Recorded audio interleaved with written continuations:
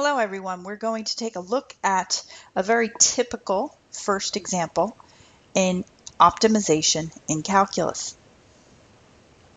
Here we have an open box that is to be made from a rectangular piece of sheet metal that measures 20 inches by 32 inches by cutting squares of equal size from each corner and folding up the sides.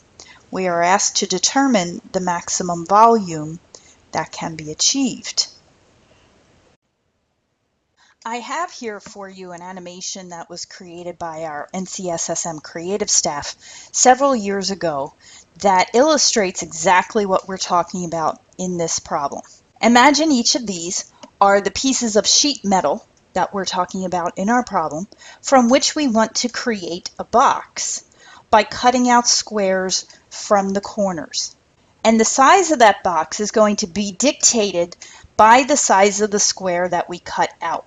You can see in the blue one on the far left, we cut out very teeny tiny squares. The green one in the middle, the squares are a little bit larger, and on the yellow one on the far right, they're a little bit larger yet. We then fold up the sides so as to create a box. And you can see this blue one is pretty shallow, because the sides that we fold up are very short because of the small size of the square that we cut out. In the green one, it's a little bit deeper, but not too deep.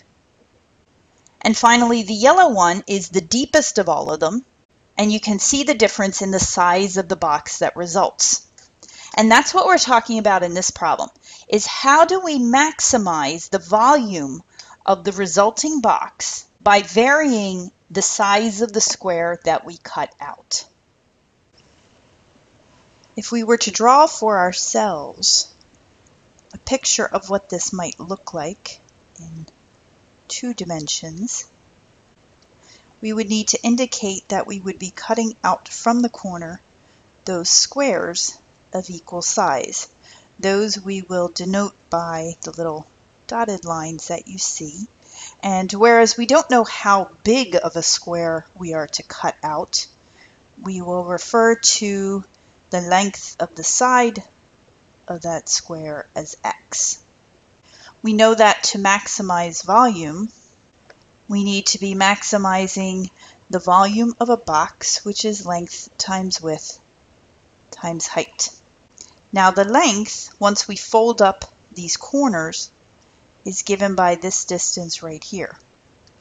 Remember that the length of the entire piece of sheet metal was 32 inches, so 32 inches for the entire length. Take away the x's that are on either side, we have for the length 32 minus 2x. The width of the piece of sheet metal was 20 inches, so if this entire side on the right and the left was 20 inches, once again take away the x's for the corners that we're cutting out, this distance right here becomes 20 minus 2x, and that's our width. The height of the box comes from turning up the remains of the sheet metal after the corners are cut out. So the height really is from the length of the side of the square that we cut out. So we have now a volume formula that we can maximize. It is in terms of one single variable, so that makes it a little bit easier. We know we're going to have to find the derivative of this, set it equal to 0, so as to find our critical numbers that will hopefully lead to a relative maximum. It would be helpful, though, to find the derivative of this if we had it as a polynomial. If you were to multiply this out, you get 4x cubed minus 104x squared plus 640x. And that's what we can take the derivative of to proceed from here. Our derivative then, by simple application of the power rule, is 12x squared minus 208x plus 640. We need to set that equal to 0 and solve it so as to find our critical numbers. We can factor out a 4 as the greatest common factor. The quadratic trinomial then factors, and we arrive at two values for x. We have 40 over 3 and 4. These are our critical numbers at which, if there is going to be a relative maximum, this is where they would occur. Let's talk a moment for the domain of this function, of the original function. We need to keep in mind the restrictions imposed by the size of the sheet metal itself. If x is representing the length of the side of the square that we're cutting out to create our box, obviously it cannot be 0, because then you're not cutting anything out. At the same time, it really can't be any larger than 10 either. If we go back to our diagram, remember that the width measured 20 inches, so you cannot cut out a square that's really 10 or bigger, because then this side does not exist. So you could cut out a square that's maybe 9.5 inches. That results in a width here that's really, really tiny, but it is feasible.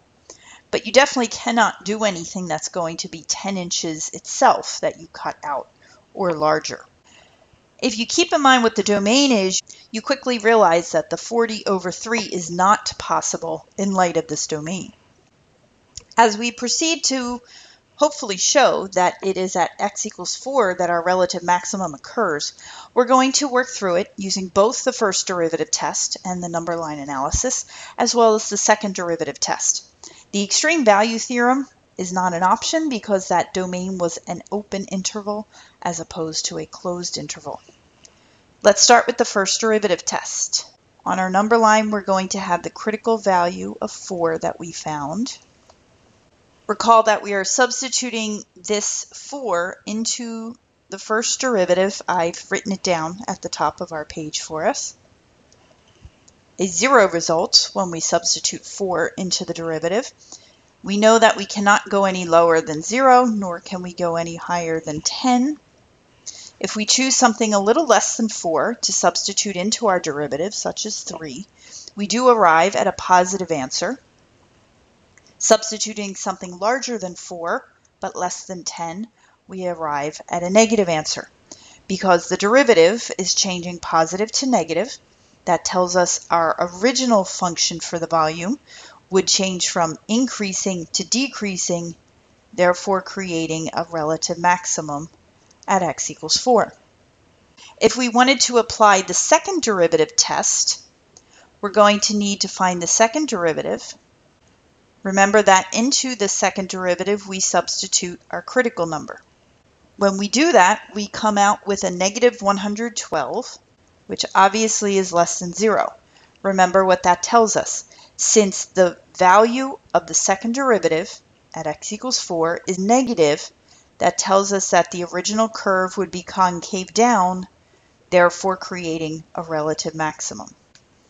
Now that we have proven we have a relative maximum at x equals 4, we can substitute 4 into our original function to arrive at the maximum volume that we are seeking.